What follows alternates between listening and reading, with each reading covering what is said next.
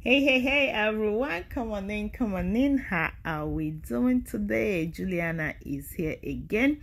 All right guys, class is in session and I want to make we talk about something today called hepatitis. Yes, so I know say a lot of us we dey hear hepatitis and we know what it is, but for the most part the one that we know na hepatitis A, because why? That is the one that is most prevalent in some of our countries. But today I want us to talk about the different types of hepatitis and what causes it and how we can know that we've got it. All right guys, so we talk about hepatitis. What actually is hepatitis?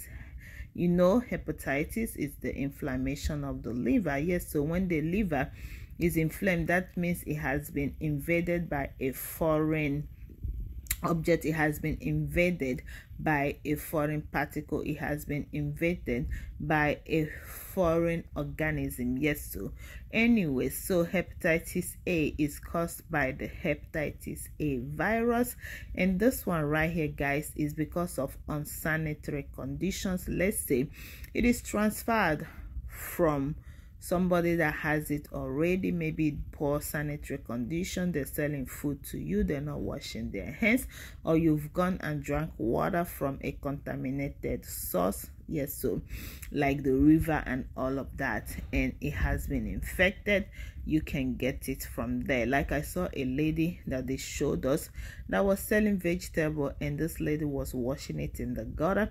Let's say if that's gutter get contamination, somebody that buys a vegetable or fruit from her and eats it without washing it real good, we get infected. Yes, so that is hepatitis A, is because of unsanitary dirty conditions caused by hepatitis A virus. Okay, contaminated food and water.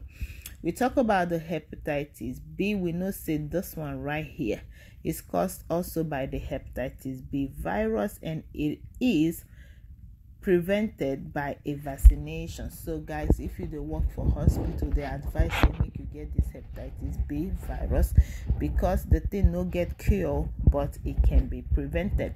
So how do you get hepatitis B? You get it through exposure to contaminated body fluids. Yes, that is the only way you go if you get them.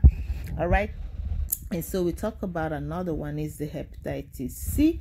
What is the hepatitis C virus? This one right here is caused by hepatitis C virus.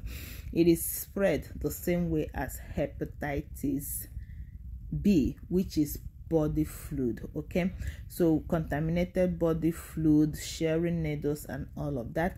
This one right here can be treated, but the treatment, trust me, is not cheap. So it's better we don't get it than to get it and to sort treatment. Now I have hepatitis. How do I know I have hepatitis?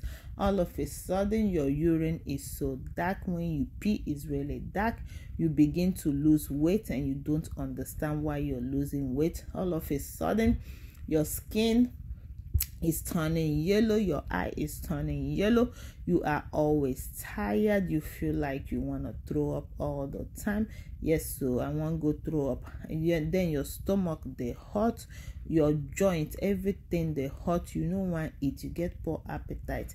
Yes, so that is how to say maybe it's hepatitis, maybe it's not. That is the time to go and sort after the doctor to make sure that you are okay. So the doctor will have to run some tests, and based on the type that has caused it, sort a treatment that will help you to get well. All right, remember hepatitis A is because of unsanitary places that we eat in, or what we do when we go use the bathroom and we don't wash our hands. Hepatitis B and C is because of fluid, and this one right here can only be prevented if we don't come in contact with such fluids. All right, God bless you guys. Please, if you feel sick for any reason, always seek medical help. It helps a lot. God bless you. See you later. Bye.